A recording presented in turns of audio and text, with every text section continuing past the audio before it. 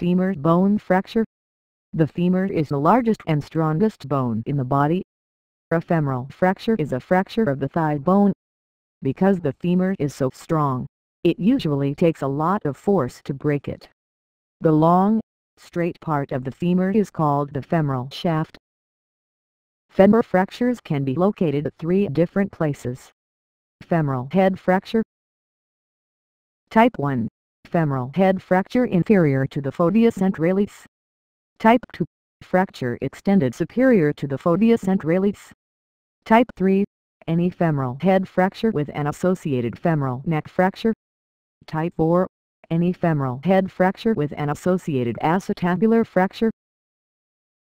Femoral shaft fracture. Transverse fracture. Linear fracture. Non-displaced fracture. Displaced compound fracture. Spiral fracture. Green stick fracture. Comminuted fracture.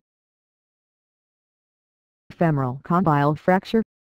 Condylar and supracondylar fractures of the femur can take many forms, and nearly all.